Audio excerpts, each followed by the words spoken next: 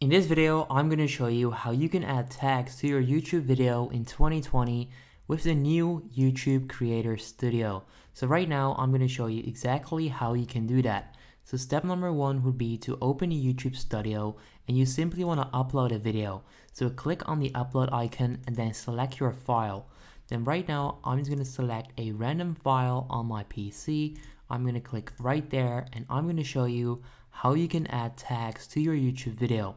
So right there, this is my video, and then normally when you would scroll down, you were able to add tags to your YouTube video. But right now you cannot find it if you don't click on more options.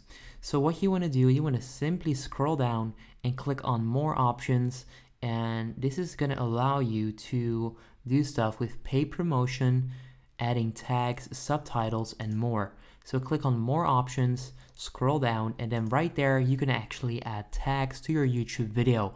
Now I want to give some advice. If you're going to add tags, you can use TubeBuddy, which is a free browser extension that you can use to do research on different keywords, such as let's see, how to add tags to your video. So I also did research for the video I'm making right now, the video that you're watching. And by doing this, you will actually find out if people are searching for this, if you should use these tags and all of that, right? You also see related tags. So yeah, this is a great tool if you want to add tags to your videos.